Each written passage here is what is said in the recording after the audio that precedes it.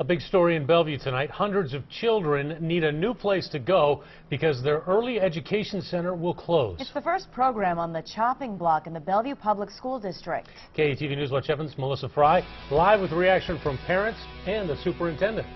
Well, Bellevue Public School District needs to cut $4.5 million from its budget next year. Closing the Early Childhood Center only saves a fraction of that, but it takes away from hundreds of Bellevue families. Learning through play pays off, but Bellevue's Early Education Center doesn't. The school district says it does not have the funding to keep it open. I had tears in my eyes, I'm not going to lie. Danny DeMars brings her 3 kids to the center about 3 times a week. Ashton, the oldest, it's a helicopter, is in preschool. Any further preparation for kindergarten is extremely important to Mom. And they do crafts and they sing songs with the teacher. The center's open to any Bellevue family for free. In fact, it's an extra early childhood education program.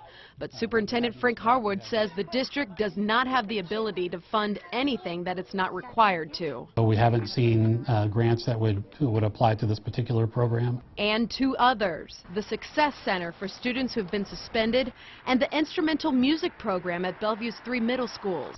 Each school band will lose 1 teacher who will be reassigned within the district. Although we're going to try to take care of everything without actually having layoffs, those kinds of things, we will have to have more more teacher and other staff transfers than typical, which also is not a pleasant thing, but it's better than the alternative. Parents like DeMars don't want an alternative to the education center, so they've started an online petition to keep it open. This place is amazing, and I don't know, what we're going to do without it.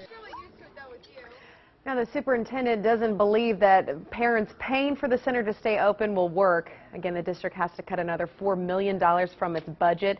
The school board is doing what it can to keep from cutting jobs, but there is no guarantee. We'll know more at the next school board meeting in 1 month. Back to you. Melissa, thanks. No matter where you go,